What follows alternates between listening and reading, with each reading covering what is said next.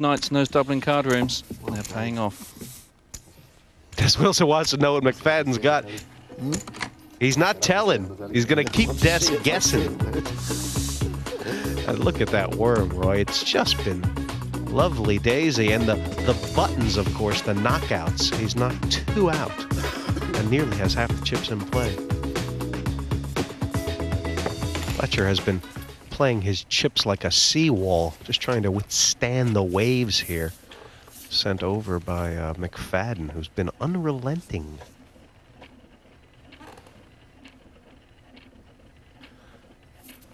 Not going for 2 in a row. Raised to 18,000 total. Yeah, triple the big blind. That's the correct size raise. And this is the proper play with a big stack, Roy. Just keep raising until you find resistance. Yeah, pretty much so, but he's running to a better hand behind him. Must Dawson re-raise here? I think Dawson should either put the lot in or pass. It's down to 111,000. 18,000. He's got over 100 left. If he moved all in, it would be a real firm line in the sand, you know. It would stem the tide and... does he know what to do? I don't think this is an act. I think he genuinely does not know what to do. I mean, folding's out of the question, isn't it? You'd imagine so. You know, he succeeded, Roy, Matt Dawson, at everything he's ever set his mind to. Cool. Be it rugby, dancing, cooking. Yes. And I think he's very determined. Now, would he only come second in MasterChef, Jesse? The refs were bent. No, I apologise. He comes second in Strictly Come Dancing. Well, this is good news for him anyway. It is. And is his plan now to trap Mcfadden for a load? He's got a track record of trapping, hasn't he?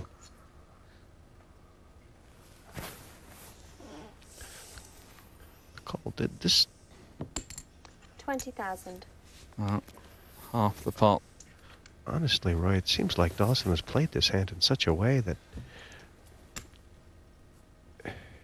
This is Brian Mcfadden's Achilles heel. He does not believe. 1,000 more, 60 total. All in.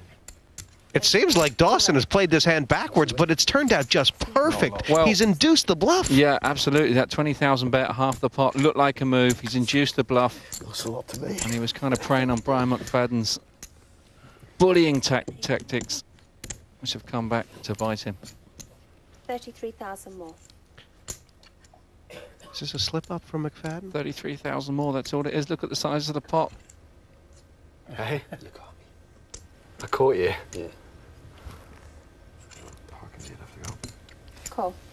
Pot Committee said it is Dawson all in, but Mcfadden basically down to running hearts. Yeah, he's paid him off like a broken slot machine. He really has. Total misstep. And it's going to be so costly. That was on him. You know, this double up is going to make Dawson a severe chip leader. And bad language. Oof. Hearts. Oh! He wouldn't do that to you, would he? Any heart, Roy? Well, there's 9 left in the deck. About 20% chance. Because it makes. Because it's a story. Exactly. A sympathy vote, yeah. It's one of those ones that you're like, do you know what? You caught it. How cruel is this river? Okay, now turn it go. I can see it's already red. You can see it off your fingernail. Yeah. Looking for the 4-to-1 shot. Shame. How's your heart rate? I'm not sure, actually. It was red. You saw that red with me, didn't you? Right colour, wrong shape. And Roy, that result good for the game because Dawson and Mcfadden have a lot more to give here. You'd Yeah, like to well, see I mean, them. you know, calling with the ace-jack was debatable, but once he flopped top pair, he played it beautifully. Small bet into a sizable pot, induced the bluff. And Brian Mcfadden, well, he brought his own banana skin with him, and he slipped up on it severely there. Can't give away the storyline. No, when we finish the game. And the smile back on Dawson's face. This may be a chip lead he's not willing to give up. Hi, I'm Matt Dawson, former England rugby player, and I reckon I've probably been playing poker about 4 or 5 years on the back of the bus. The last few tips that I've picked up from some professionals has been about playing cards, not players, and maybe previously I've been into playing players. So maybe we'll see a change in that. I probably am very competitive, but often in this game, being competitive isn't enough. You know, you've got to have, you know, there's some things you can't control. Brian, bragging rights would be good there because we've just sort of bumped into each other in a couple of like poker, then a bit of a golf, and then a few dinners. I'm just thinking, yeah, actually that might be a nice little, have the bragging rights on the back of that would be all right. Looking up here at the Poker Million 6, and Dexter Fletcher has been casting long, lonely looks up to the stars.